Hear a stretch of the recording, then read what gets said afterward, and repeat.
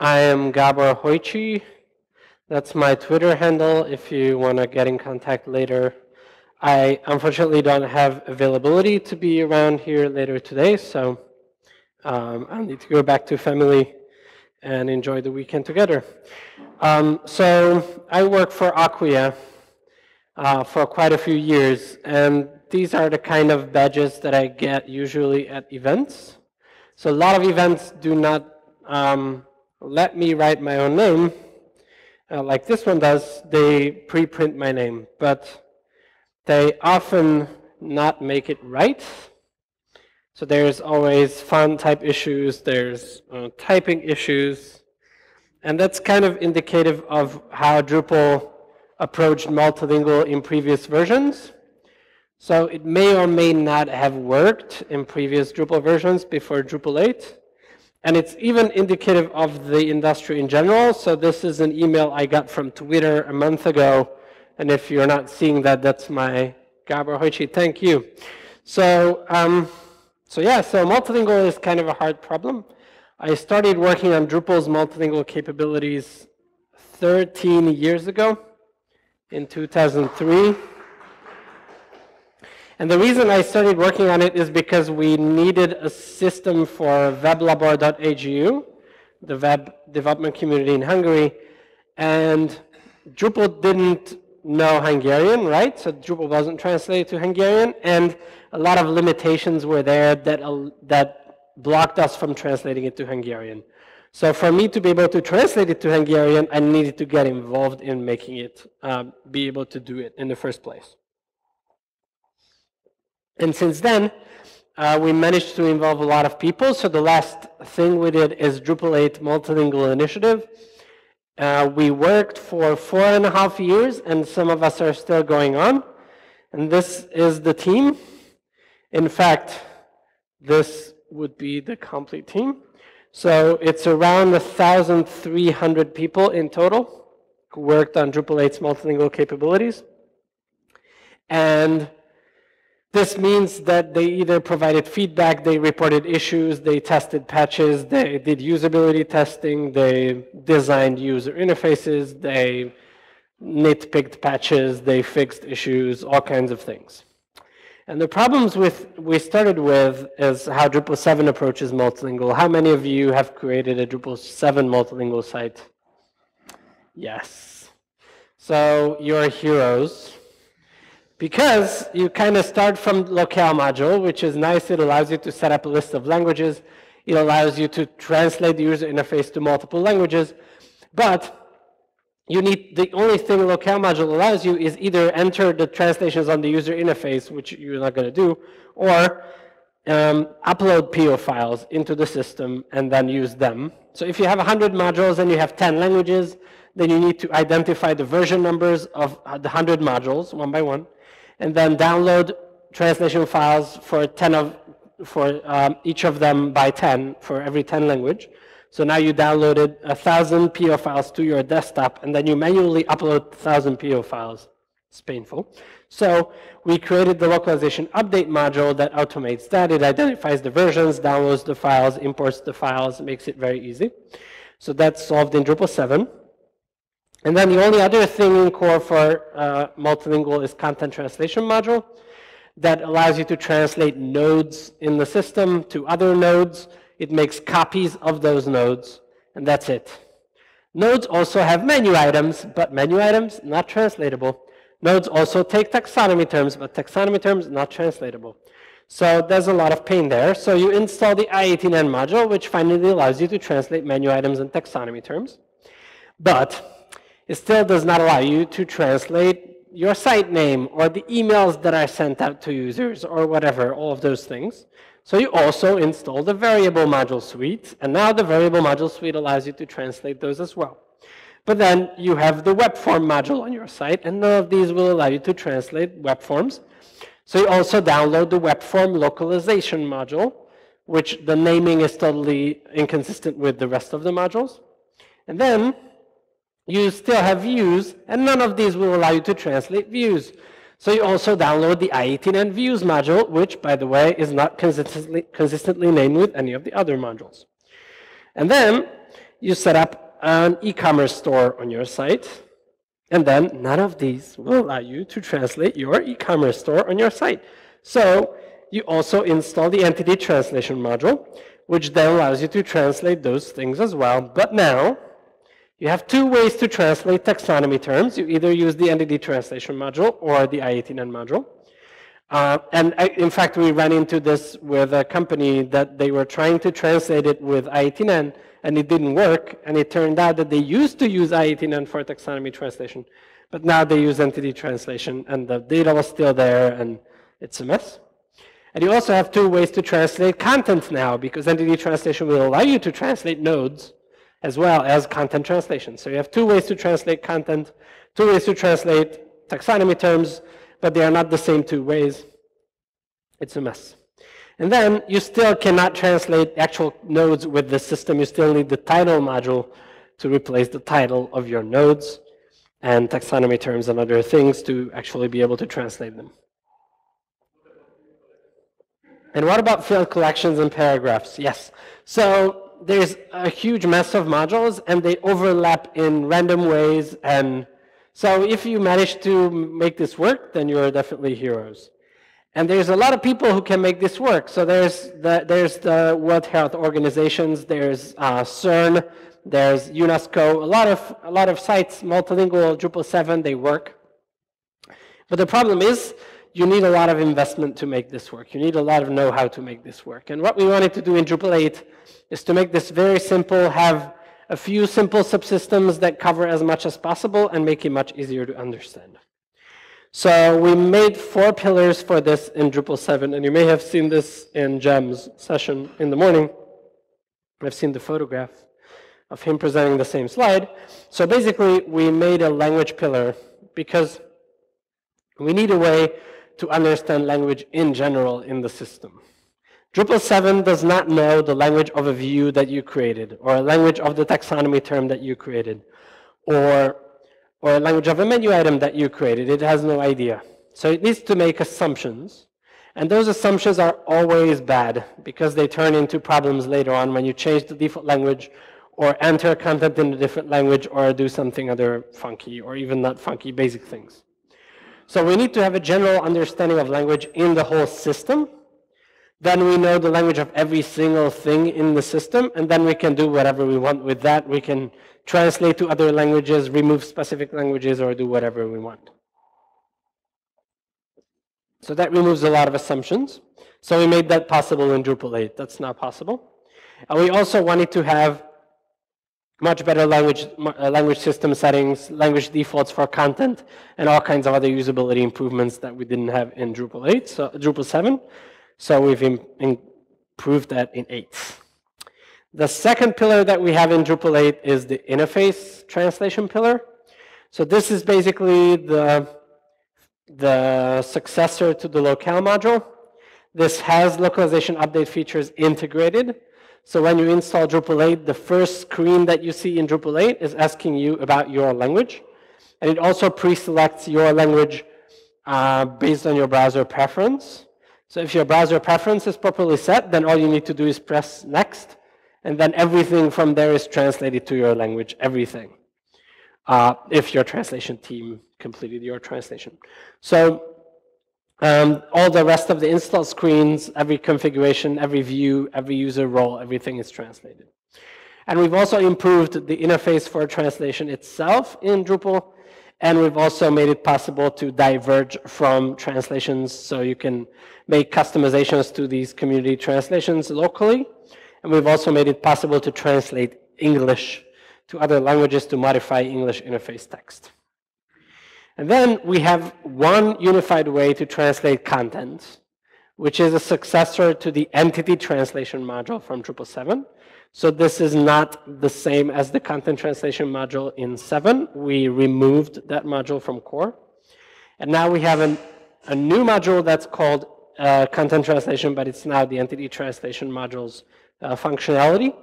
We made every field support translation. So title field, author field, file field, etc. They all support translation. And also we support translation on the sub-field level. So even for files, you can make the file label and the file image itself separately translatable. So if you run a store, you can use the same image across all the translations of a product, and you can translate the title and the alt text of the image and keep the image the same. Or you can also configure it to have separate images. If you run a blog, you want separate language illustrations for your blog posts. So this is one single way to translate content, and it applies to everything in the system. So whether it's menu items or taxonomy terms or nodes or user profiles or all kinds of other things, this is one system for everything. And it also applies to all of Contrib for e-commerce, for rules, whatever else uses the content system is going to benefit of this. And finally, we have a configuration translation system. So Drupal 8 comes with this new configuration system that is much better for site deployments. You can package up your configuration and deploy it and then see differences between different environments. And language is built into that system as well. So you can translate whatever is in your configuration. And in fact, Drupal will translate your configuration by default if you install Drupal in a foreign language. So if you install Drupal in Hungarian, in my case, then all your configuration will be in Hungarian. And then you can edit your views in Hungarian and edit your user, etc. And Drupal will know about that natively. And then you can create new configuration in whatever language is configured on your site. So you can create new views in Turkish, and you can create new user roles in German, and then you can create new input formats in US American, whatever you want. And then you can translate from there to other languages. So everything knows its language, and everything is translatable in configuration as well.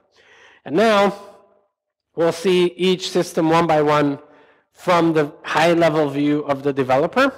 So this was the site builder introduction to multilingual in Drupal 8. And now we'll go into the high-level view of what the developer sees in Drupal 8 in terms of these systems. So the first system is the language system. And there, this uses pretty standard Drupal 8 practices. So in Drupal 8, we have the language manager, which manages the list of languages on the site. So it basically keeps track of what kind of languages you have. And Drupal knows your languages even if you do not have language module enabled. So Drupal 8 has an understanding of language on every Drupal 8 site because it needs to store all that data about your content language and configuration language. Maybe 2 years later, you want to add 2 more languages to the site. And 2 years later, we need to know what you did for 2 years. So we need to keep track of that information. So we have a language manager that is available, and it works on every Drupal 8 site. And if you enable the language module, then that's replaced by the configurable language manager, which basically allows you to configure the list of languages and does some other fancy things. So if you want to know the list of languages and other fun things, you need to use the language manager. And that has methods for getting the most important information. So get languages would get you a list of all the languages on the site. On the Drupal 8 site that does not have language module enabled, these 3 languages are available. So you have UND, which is not specified, and ZXX, which is not applicable. This comes from the understanding in Drupal 7 that we've had UND and you didn't understand what UND is. So now we duplicated it so you doubly don't understand what they are. So we still have UND, which means not specified. So we would use UND for cases where the thing may have a language, but you have no idea. So if you have a PDF document of a book, but you don't know what language of the book is in, then that is UND.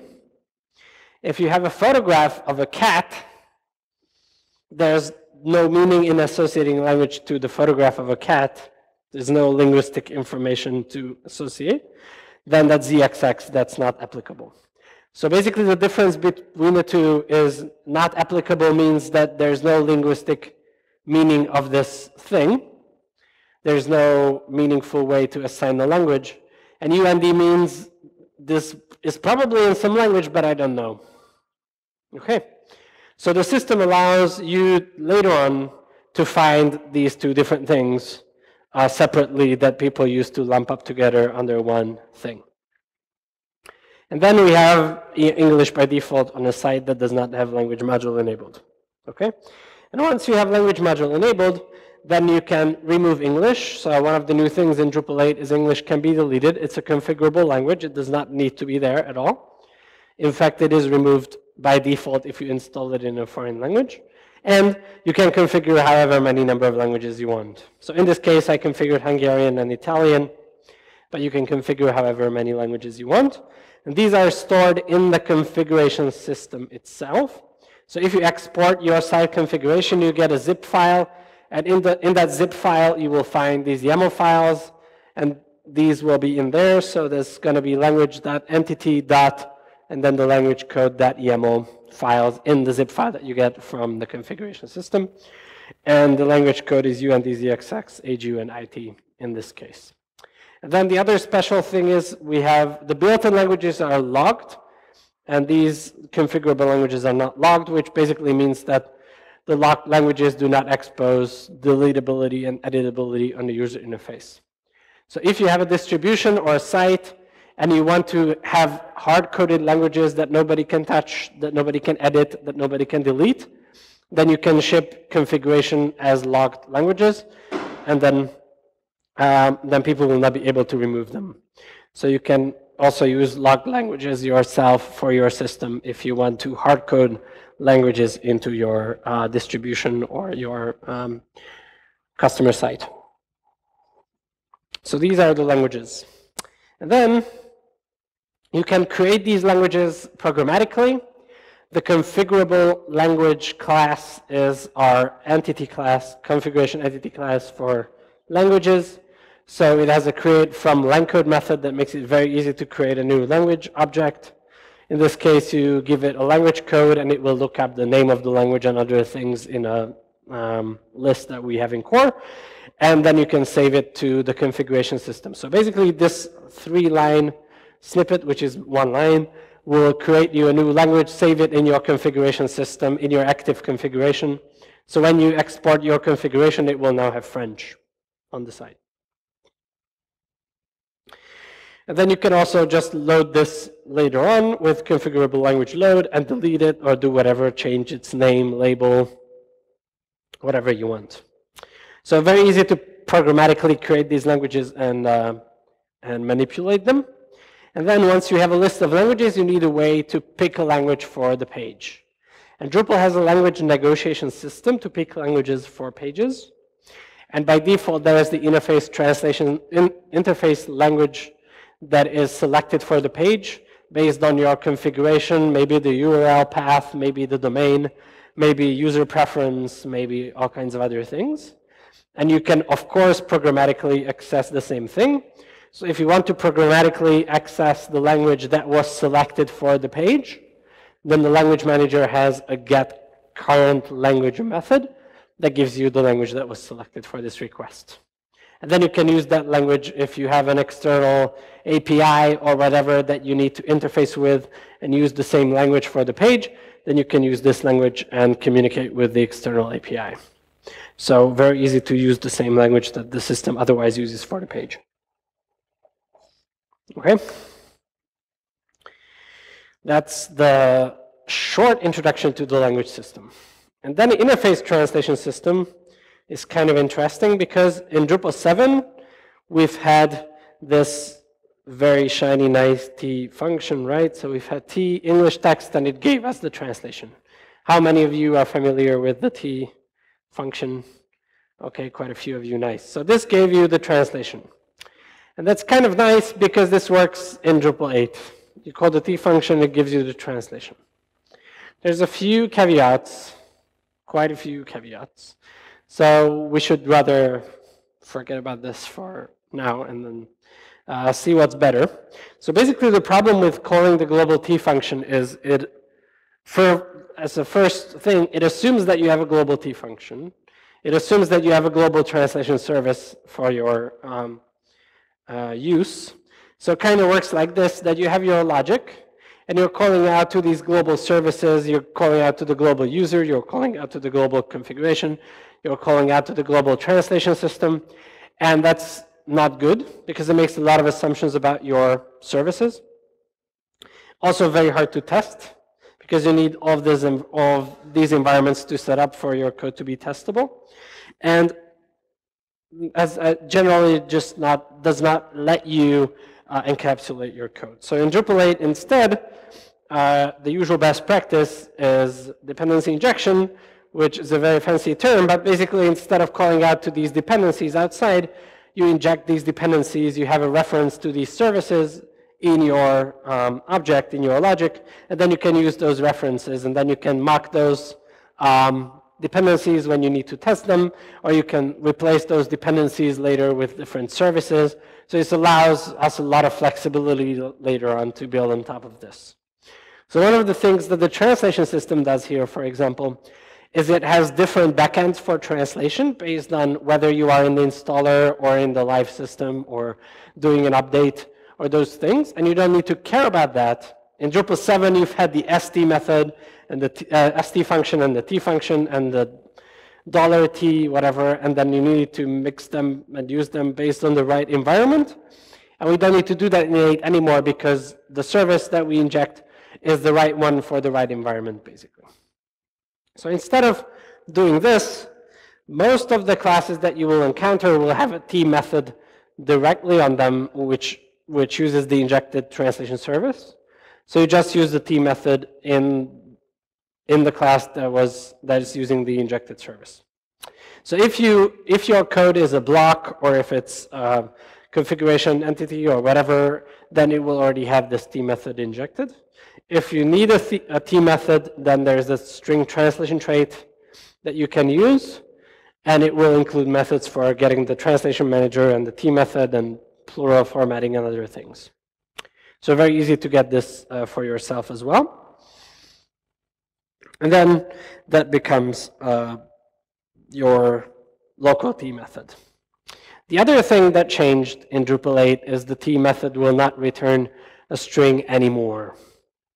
So when you call t, you can also do this. So what the t method, or even the global t function, which still works, will return for you is an object. So this is actually very useful because we don't actually need to translate the string at the point when you ask for the translation. We can translate it at the point when the translation is actually needed later on. Because Drupal builds up a lot of things for the page, and then throws out a lot of things for the page, and then alters some things for the page. So in Drupal, the life cycle of the page is a lot of building and altering and modification. And we don't need to do all the translations for things that will not reach the page at the end. So when we get there and need to translate it, we'll translate it later on. So this is a nice performance optimization. It also allows us to call t much earlier when none of the translation system is ready yet, because we just create that object and it's later on translated when we need to translate it. And it also allows you to reformat the translation later on. So in this case, we can ask what language code was used to translate this string. We can ask for the original string. We can ask for the arguments. We can ask for a lot of things that the t method was used to be invoked with. So this is an object that's later on translated. When you cast it to a string, it will be translated automatically at that point. So it's translated in the Drupal rendering pipeline when the string is casted, or when the object is cast to a string. And then format plural is practically the same thing. The only difference is there's not a global format plural function anymore. So you cannot even try to use it. It's not there. The global t function is there, but the global format plural function is not there anymore, so you need to use the method. And then if you use the JavaScript API, did not change in any way. It's still the t method and the format plural method on the Drupal global object. JavaScript, not such a big movement in Drupal 8. And then there's these magic things in Drupal 7 that are info hooks and meta information and all kinds of other things that you did not use the T function with, like hook menu. Hook menu became some other systems in Drupal 8. And one of these systems is the links.menu.yaml file. So links.menu.yaml is your menu links that your module exposes. And basically you provide the menu title and the menu description in these links. And obviously these need to be translatable. But this is not PHP code, so you cannot just put in the T function there and make it translatable. It's not possible.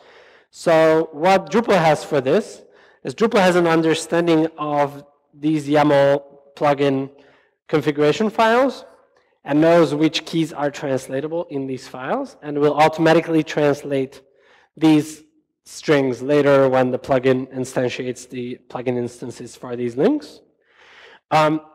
If you need to create your own plugins in Drupal 8, you have a module and you need to create your own plugins, then you can look at the POTX module, which has a definition format for the module to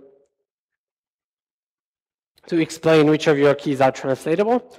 So you can explain for your own plugins which of your keys are translatable in your plugin configuration files.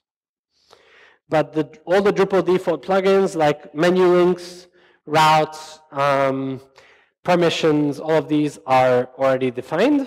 So all these well-known keys will be translatable. You don't need to do anything for this. It will automatically work. No PHP code required. Just put in these menu links and this will just work. Okay?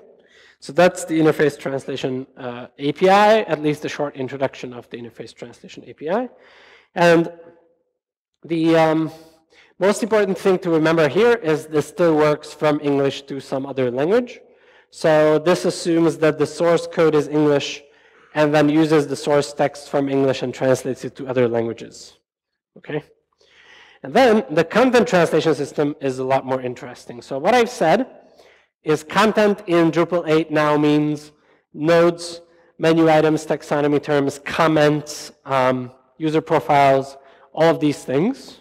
So these things usually can have fields on them, can have configurable fields, and are defined as content entities.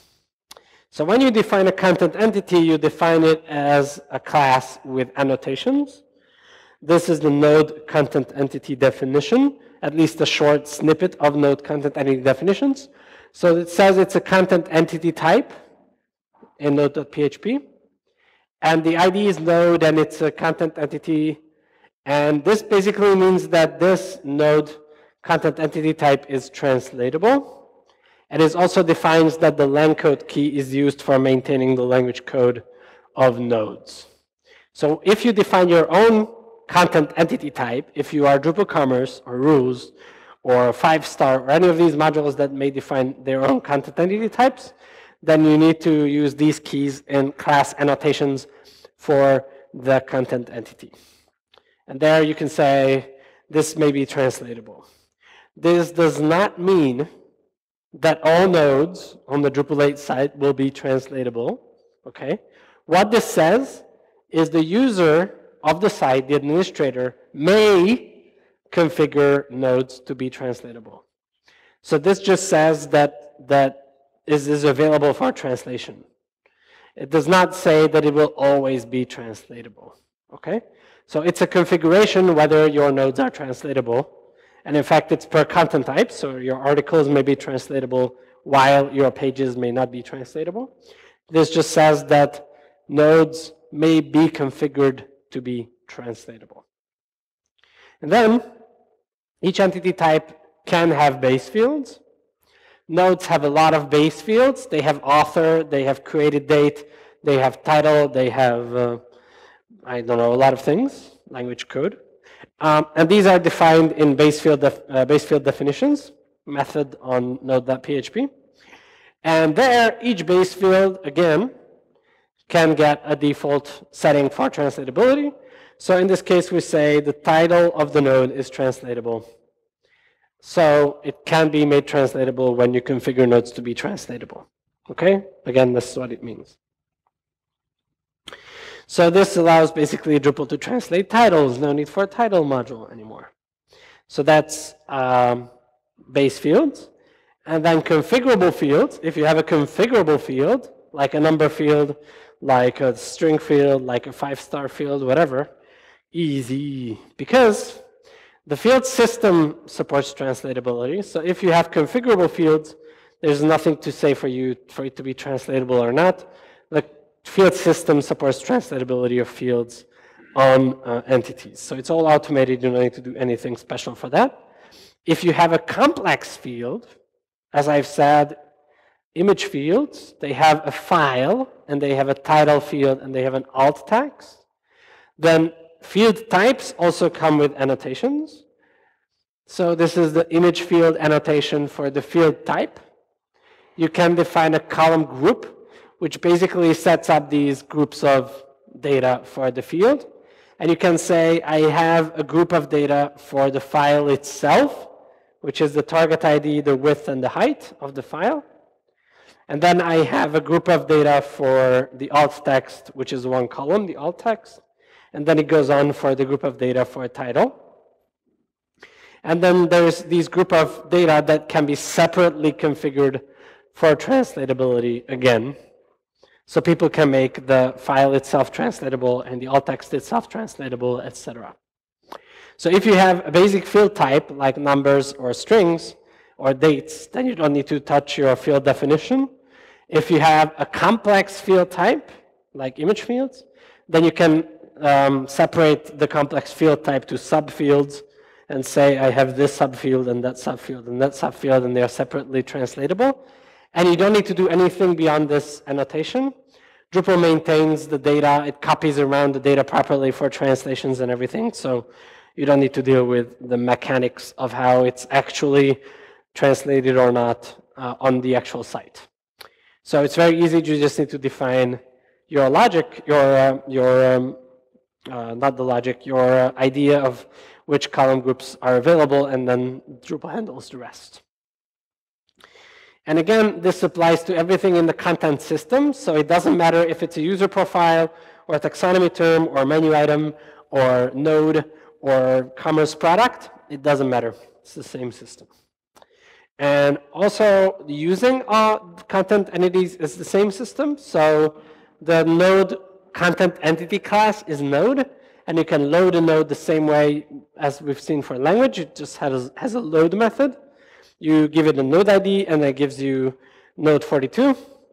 It's an object. And then the object has useful methods. Get translation will return the actual translation that you requested. So in this case, Hungarian. If the Hungarian translation does not exist, it still gives you a new Hungarian translation. It will be empty.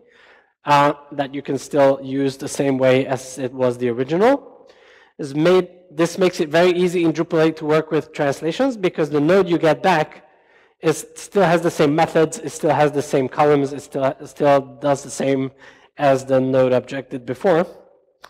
If you want to use language negotiation in the entity retrieval process, if you want to retrieve the right translation with language negotiation, then the entity repository service has a get translation from context method that runs all the language negotiation as it would run for the page, and it gives you the right translation. So in this case, you don't know the language. You want to use the same language that the content language system uses for the page, and the entity repository does the language negotiation for you and just gives you the right language. And once you have a node or a content entity in whatever language, it has all kinds of useful things. You can get back the original untranslated version, the original language variant. You can ask for the language itself. For this translation, you can ask about the translation languages, which is basically what languages is this translated to, is a list of all the languages that's already, this entity is already translated to. You can ask if there is a Hungarian translation or not. You can add the new Hungarian translation. You can remove a Hungarian translation. So this is a very intelligent object. You can ask for your translation, and you can work the same way with fields. You can add, remove stuff, and you can move to different variants and ask about languages. So the content entity system natively understands language and supports language variants very easily. You may not want to work with this API, by the way, if all you want is nodes displayed, or not just nodes, content entities, general, displayed in the right language. All you're going to use is views. Views in Drupal 8 has built-in language support in both ways in views. So basically, views is a query builder, and views is a display configurator, right? So you build a query, you have a result, and then you use that result and you display it somehow. And both are very powerful in views. You can display it in a grid, a gallery, images, thumbnails, fields, whatever. And you can use the query to join all kinds of tables and use whatever data you want. So both are very powerful, and both have language support. The first column has the query language support. So in this case, this is the default front page view in Drupal 8. It says, I want to ask for content translated to the content language selected for the page. So basically, only language translations that are useful for this language selected for the page. And then the second feature of views is how this is displayed, as in the second column, where we say language, rendering language is the content language as it was found in the query. But this can also display the original translation of the entity found, or display in a specific language, or display in the user's preferred language, or whatever else. So you can create a query what's not already translated to Hungarian and then render it in Spanish, or do whatever other funky stuff you want with views. And then views are configurations, so you can export these views and then use them in your deployment system. So it's very easy to build these views and reuse them in different environments. So that's very powerful in the configuration, in the content translation system, because it applies to everything, both in terms of how views works, both in terms of how language support works, and in terms of how the translation system works. So that was the third area, multilingual Drupal 8, content translation. And this allows you to create content in whatever language you want, and then translate it to whatever other languages you want. And it uses very intelligent objects that know about their language, that can ask about other languages, that can manipulate languages and do all kinds of other things. So that's also pretty powerful, and it applies to everything from user profiles to e-commerce. Okay, very powerful. The last one is configuration. So configuration is in these fancy YAML files. When you look at a module, for example, system module, in this case, it will have a system maintenance YAML file, which is the configuration for what text is displayed when the site is in maintenance mode.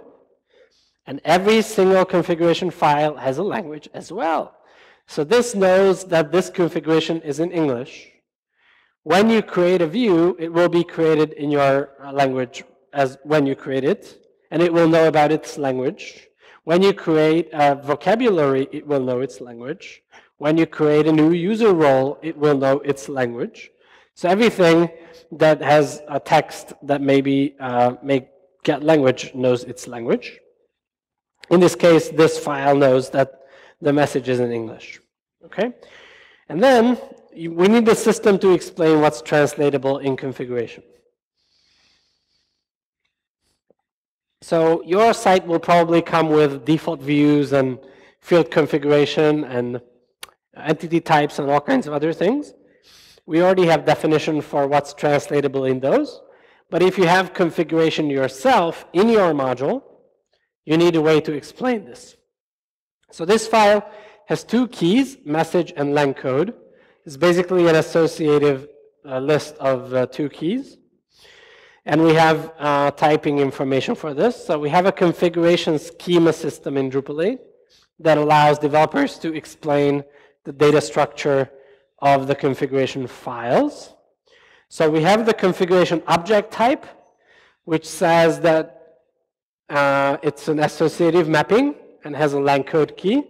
So basically, this lang code key is defined because this is going to be a configuration object. And then we have base types like string that we subtype to text that is a translatable string. And then we use these types to define configuration.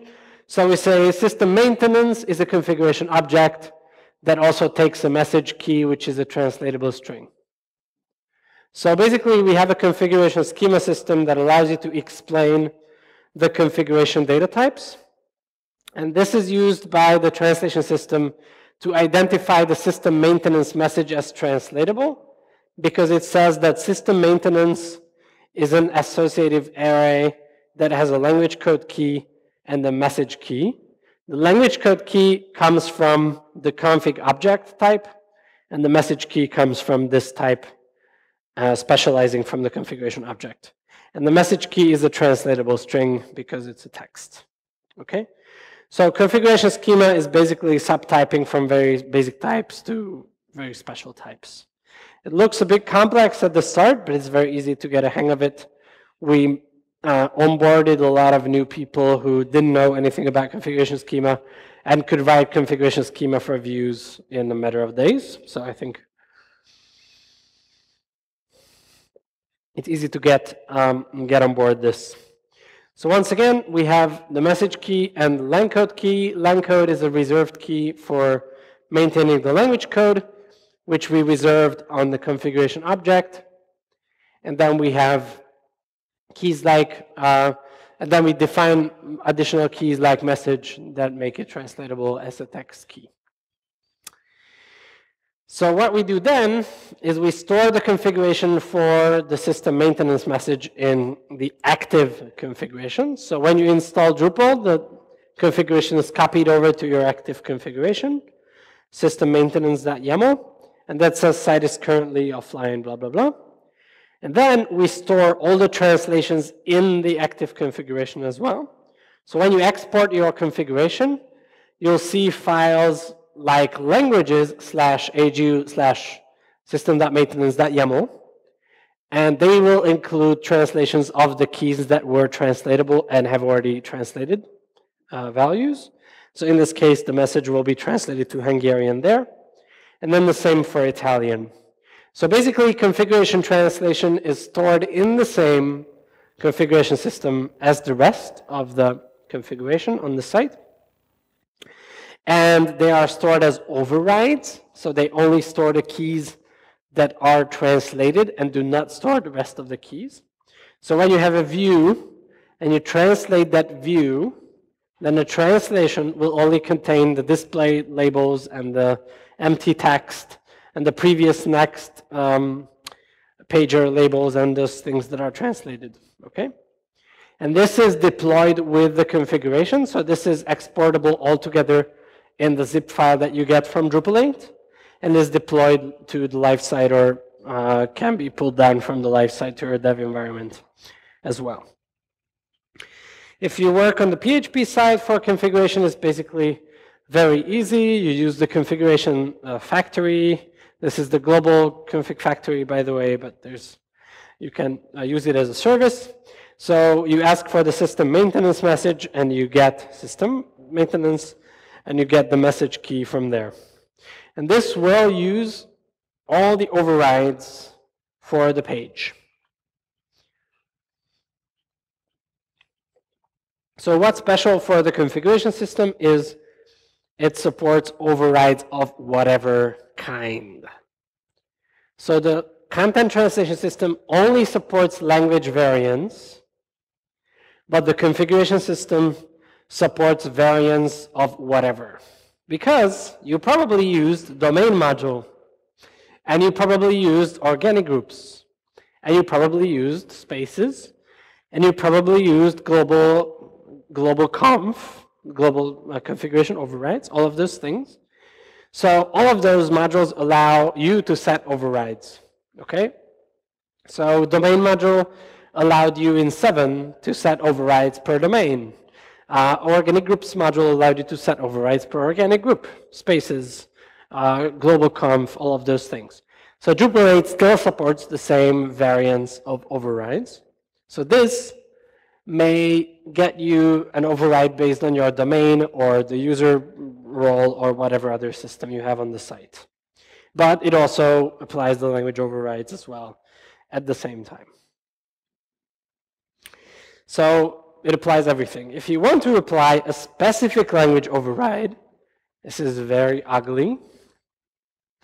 But because the configuration system does not know of language overrides, we need to communicate with the language manager, which maintains the language overrides. So we can ask the language manager for the global language that it maintains for configuration. Hey, language manager, what's the global configuration override language? And then we can set a new one. Set me this configuration override language. And then we can use the configuration, and then we can restore the previous one. It's very ugly. It's not nice. I'm sorry. But configuration supports variants of whatever overrides you want. So it does not have explicit understanding of get me this translation, because there's no get me this translation. It's just overrides that are put together and then something results at the end. Okay? So this is a global understanding in the language manager. If you want to ignore every override, if you want to get the original configuration that is in the active store, then there is the config factory get editable method. So basically, if you want to get configuration that you can actually save to, then you would use config factory get editable. Because if you get an object from Drupal config, it will not allow you to save back to configuration. It will throw an exception and say, haha, you are not allowed, because it applies all the overrides. So if you save that, then it will totally break your configuration in the active store, okay? Because it will apply your global overrides, your domain overrides, all of those things. So those are not supposed to be saved back to your original configuration. But if you want to deal with the original configuration, you can get it from the config factory get editable method. And if you want to work with the override itself, then that's managed by the language manager. As I've said, the language manager knows about the overrides, and the config factory knows about the configuration in configuration line. So you can say, language manager, please get me the language config override for system maintenance in Hungarian, and please set a new message of blah, blah, blah, and then save the language override. So this deals with only the Hungarian language override specifically. And this deals with only the original language. And this above gets you an object that has every override that may apply here stacked on top of each other. There's a priority system that defines whether your global overrides or domain overrides or language overrides or whatever other override applies on top of each other. And then you can basically configure that to have the right system for your own needs. Okay, so that's the configuration translation API. So basically, in configuration, you can create configuration in whatever source language you want, and you can translate it to whatever other language you want. All of these are stored in the configuration system in active storage. The translations are stored as overrides, but they are deployed together to live. You can deal with the override itself, you can deal with the original configuration itself, or you can deal with whatever was assembled together. And these are mostly dumb arrays, because basically the configuration system loads all of this data and then merges them together from all the overrides, and then instantiates an object for you, and then you deal with the object. But it doesn't really know if there was a global override or a language override or a domain override or whatever. So you cannot ask the config object about its translations or whether it's in a specific language or whatever, because it has no idea whatsoever. Okay. So in summary, Drupal 8, I think we made a huge stride in language support. We know the language of everything. We put in lot more flexibility in terms of interface translation. We now have PO file downloads and imports built in. We made the interface translation API itself easier to use. You only use one method on whatever class you are, the T method. You don't need to deal with ST and $T and all kinds of other things. And it's optimized, so it's translated only later on when it's actually needed. And then we built a content translation system that applies to everything from user profiles to products, to menu items, taxonomy terms, etc., and translates fields, subfields, and configurable very flexibly.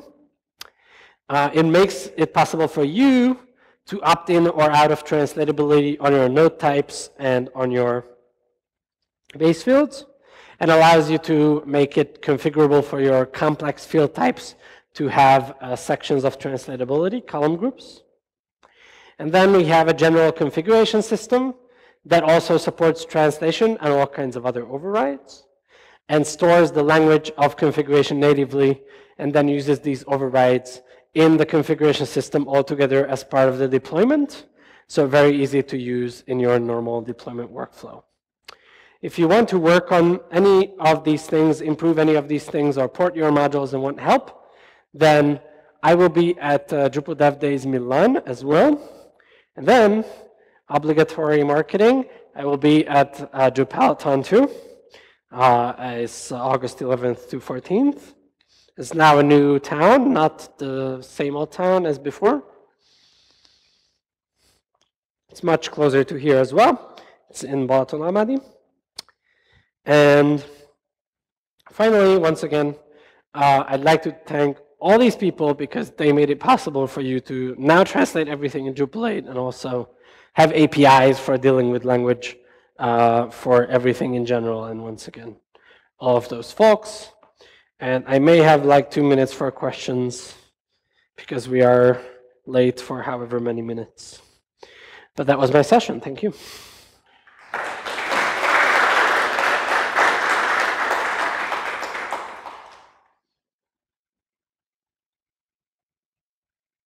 Yes.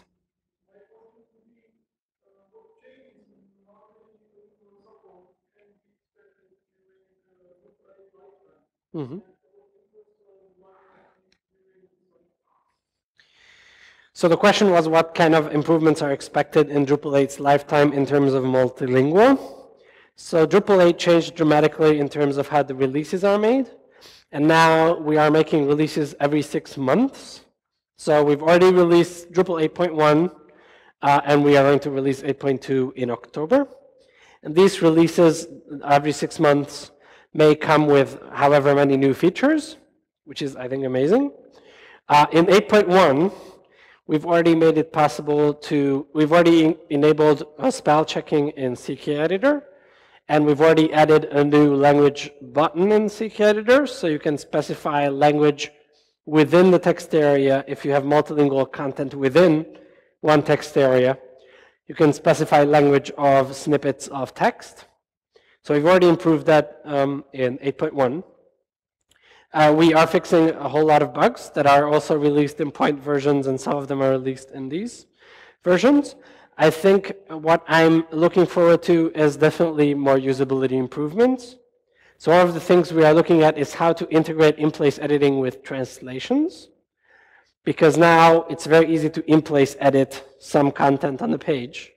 It's also very easy to in-place edit a translation of a content on a page because it's the same.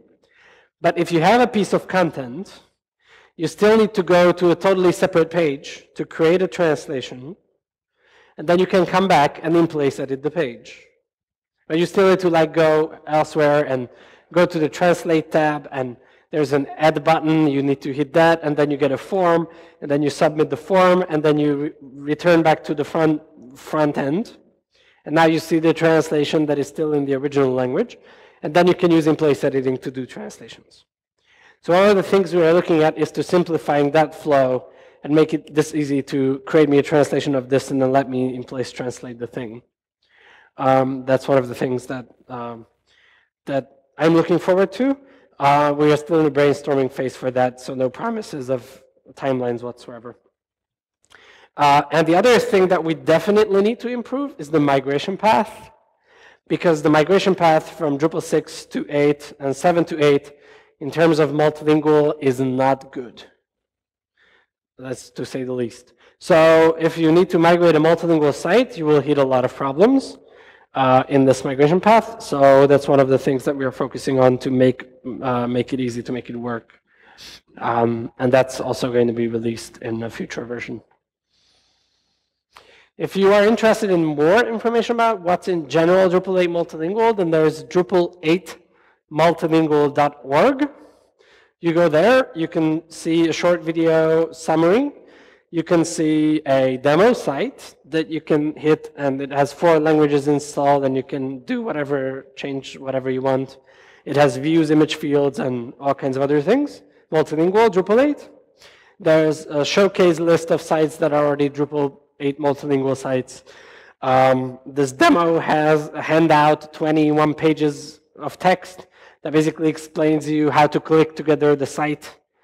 You can create the site yourself, just click it together. There's like very detailed click here, enter this, click here, enter this, that level.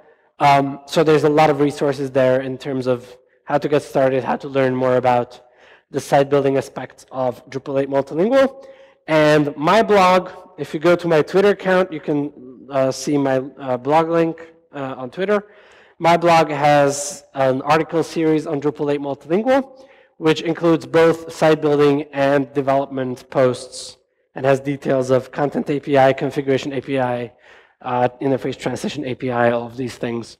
So you can dive into more details there. So you can just start with my Twitter account and then go to my site from there. I think I'm well into my time. So thank you once again.